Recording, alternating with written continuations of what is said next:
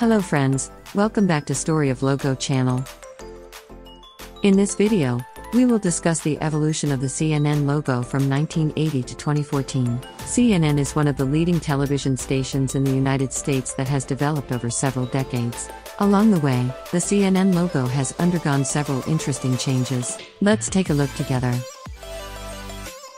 The CNN logo has been around since the network's inception, because it hit the mark from the very beginning. It represents the channel in an iconic way, and it has become part of the modern world culture. It gives the network a strong and lasting identity.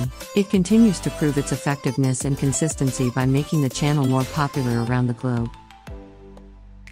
In 1984, the contours of the iconic CNN logo remained untouched, but its color palette was switched to scarlet red and white. In the new color scheme, the logo type of the TV channel started looking more powerful and memorable.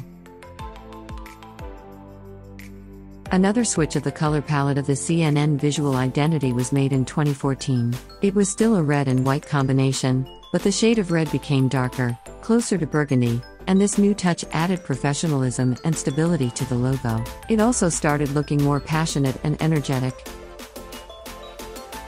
That was the evolution of the CNN logo from 1980 to 2014. The CNN logo has undergone significant changes over several decades, and each change represents innovation and dynamism, which are the hallmark of CNN as a leading news station.